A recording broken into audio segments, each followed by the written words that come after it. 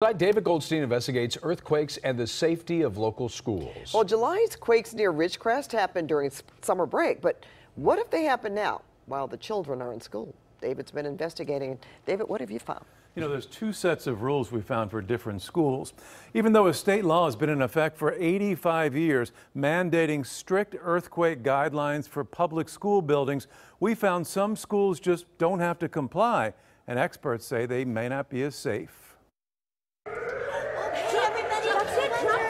It's a drill that's practiced every year in schools across Southern California. Kids preparing for an earthquake.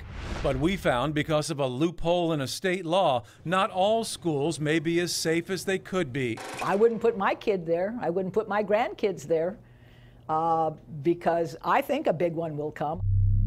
A big one did occur in 1933, the Long Beach earthquake. 230 schools collapsed in the 6.3 magnitude quake.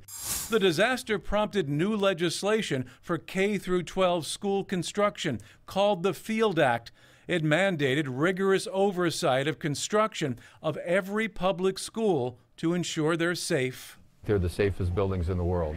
Tom Duffy is with the Coalition for Adequate School Housing. You can't be in a safer building than in a school building in California.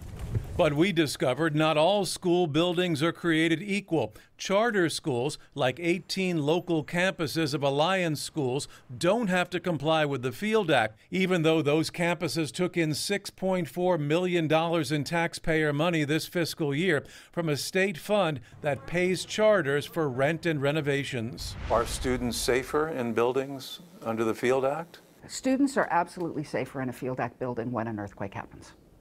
No question about it. Dr. Lucy Jones was on the California Seismic Safety Commission when it recommended twice that no public school should be exempt from the Field Act. But there are hundreds. We built this interactive map with more than 200 charter campuses in Southern California that don't have to comply with the Field Act. These charters receive state money from the fund specifically for rent and renovations. Do you think that students are safer in public schools than charter schools? Yes, because they're all Field Act safe.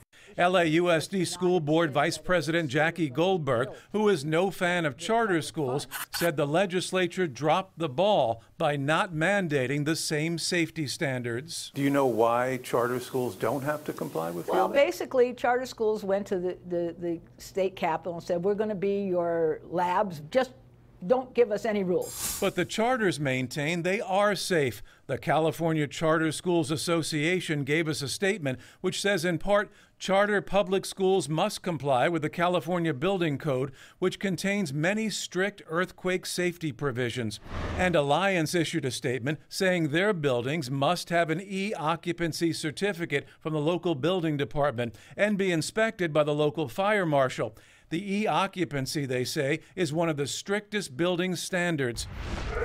But school safety advocates are urging state lawmakers to go further when it comes to charter schools. Children are forced to go to public schools. You don't have a choice about it. And when the government says you have to be in this building, it's our responsibility to make sure that you're safe. Now, if you want to look up your child's school, you can go to our website at CBSLA.com. We have an interactive map where you can search for the hundreds of schools that we found just don't have to comply with the strict earthquake standards. Back to you guys. It's an eye-opener. Thank you so much, David.